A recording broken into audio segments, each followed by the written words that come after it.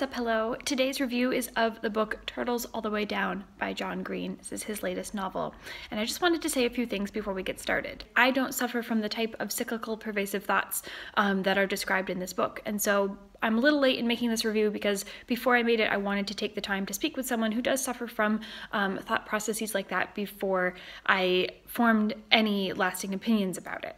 And I don't have the kind of lived experience that someone who struggles with those kind of thoughts does, so I can't speak to that part of the content the same way that that person could. So I'll be taking this review from as much of a purely literary perspective as possible, touching on that part of the content where appropriate, but it will not be this video's main focus. Anyone who can speak to the kind of thoughts and struggles that are represented in this novel, I would love to hear from you in the comments or from any mental health professionals as well. So as this is already a very popular book, the hype for it has been huge. It's John Green's first novel in about 6 years, and let me tell you, it does not disappoint.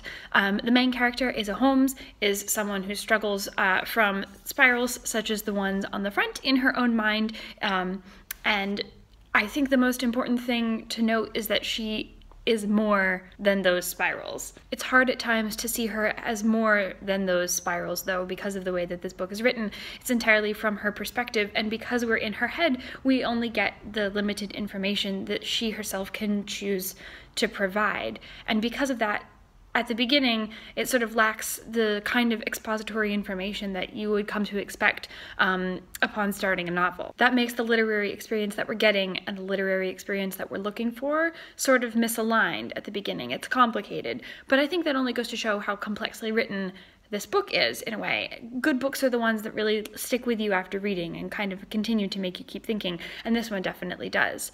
This is a good book. With that said, on to the plot.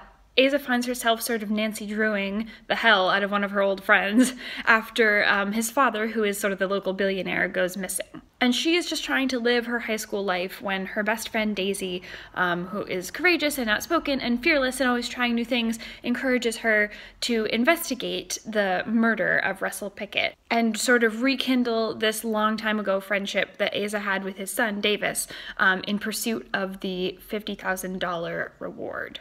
The book continues across their investigation in what has happened to this man and how Asa continues to sort of rekindle her relationship and her friendship with Davis from long ago. And it's interesting how this whole investigation puts a strain on her relationship with Daisy. The two seem like a really unlikely pair at first to me, but it becomes clear as the book goes on that their friendship, something has been able to very strongly hold it together. And what I find most interesting about their relationship is the way that Daisy understands Asa's mental suffering, or actually doesn't understand her mental suffering. She does a lot of comparison to herself, as we all do naturally as humans.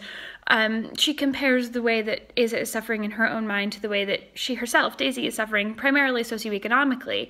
And it's clear that she becomes this acting representative of a disconnect between those two ideas. And it becomes very clear the way that that dialogue and that discourse is drawn out, that each of them is unaware how their own struggles are affecting the other, how each of their suffering is putting the other one in misery. And I think that's a really interesting story arc to have included along the lines of just a casual, regular high school friendship. So while that relationship is poked and stretched as the two of them start to look into what might have happened to Davis Pickett's father, Asa's relationship and former friendship with Davis comes back to the forefront. They re-befriend each other very quickly from the beginning, and what I find most interesting about the dynamic between the two of them is the point that Davis continually makes about wealth. His perspective against Daisy's, if you hold them up to each other on their own personal economic situations, throws into sort of really sharp focus how we don't always consider each other more deeply, and how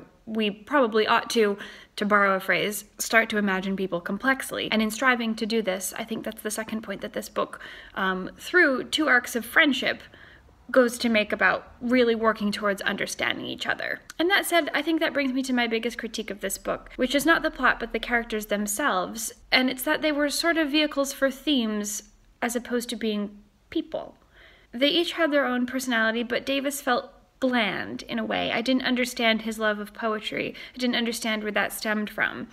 Daisy, I felt, was rehashing a lot of popular ideas and things that she might have read on the internet that didn't seem to really jive with where her mind was at and how she spent her time and how she might know those things, and she seemed like the wrong mouthpiece for those kind of ideas sometimes. But circling back to the narrator, I guess, Aza does give us a limited perspective. We can only read what she thinks herself, or what she perceives herself or her not self, as the case may be, depending on where her mind is at that day.